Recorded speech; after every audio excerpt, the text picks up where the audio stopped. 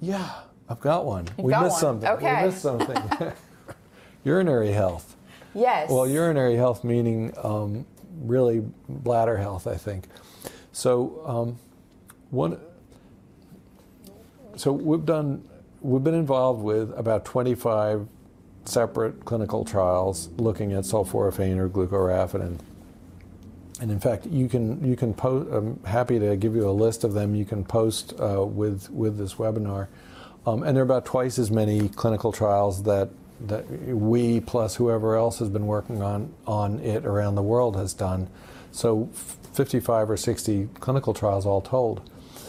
Almost all of the trials all of the trials that have been published to date, and that when I counted them the other day, there were about 30, I think, publications on clinical trials with sulforaphane or broccoli sprouts. All of them have had positive effects to one degree or another, with one exception, and that was unfortunately a large trial on COPD, chronic obstructive pulmonary disease, that we were involved with that just didn't show an effect. We think we know why now. Hindsight's always great, of course. We think those lungs were probably just in such bad shape that they couldn't have responded. But one of the trials that you won't see a publication on, that I'm very sad did not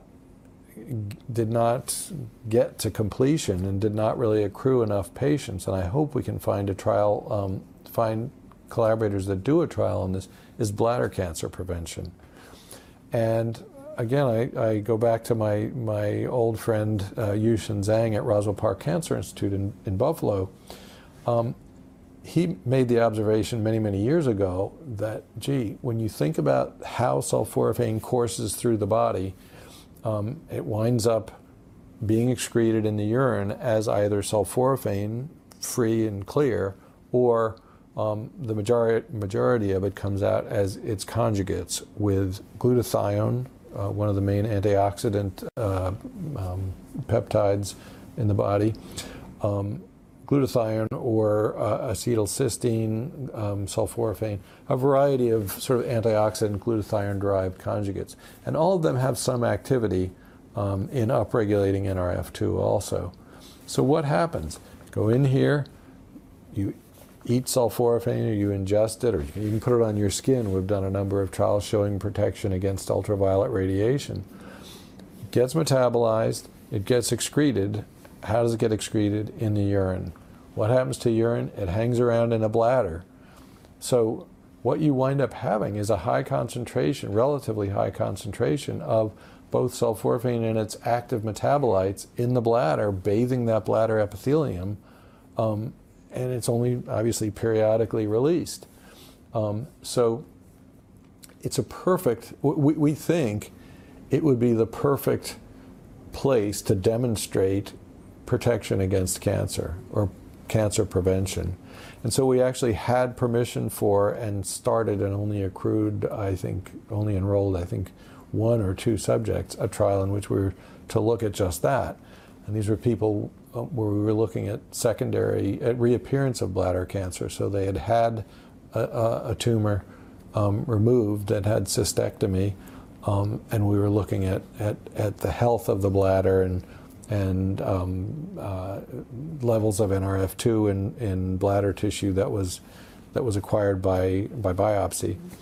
So that was the design of the study. As I say, it didn't happen. We're actually trying to get one off the ground with dogs now. Dogs are a little different because they sort of pee when they want to, so there's probably not the same constant reservoir of sulforaphane and its metabolites in the bladder, but certainly to a degree there will be. It's also harder to collect the 24-hour urine on a dog and to do some of the interventions. But so we are trying to get a canine bladder cancer prevention trial off the ground. And as I say, we'd love to see it done in humans, because if there was a gimme, that's a gimme. I mean, it's got to work there if it's going to work anywhere. The epidemiology is so strong, showing, I can just study after study after study showing cruciferous intake. Raw broccoli, You know, just it's showing preventing bladder recurrence as well. Yep. People that are eating these foods. So it's not a clinical trial, but it's just associative data. So, and there's been animal studies with bladder cancer where they give them some carcinogen and sulforaphane in it. So I agree with you. I mean, it would be really nice to see an actual clinical trial done in humans, and it does make perfect sense.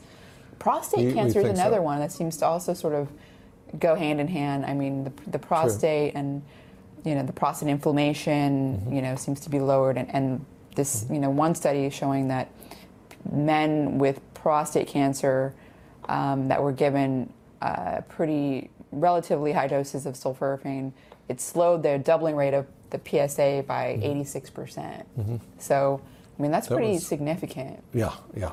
So there are two prostate cancer studies. Well, there are probably more, but Joshi Alumkal at OHSU did one, and Bernard Cipolla in France, using actually the supplement. So Cipola's study used, where he showed a dramatic reduction in the trajectory of PSA numbers, used what's it called? Prostafane? Prostafane, thank you. Yeah, the French supplement. Yeah. And the Alumkal study used our homemade broccoli sprout extract.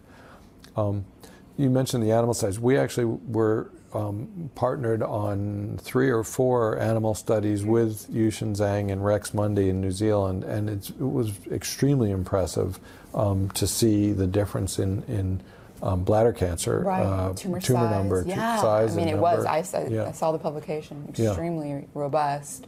Yeah, so. Nice gross color pictures too. Yeah, I'm convinced. Yeah. You know,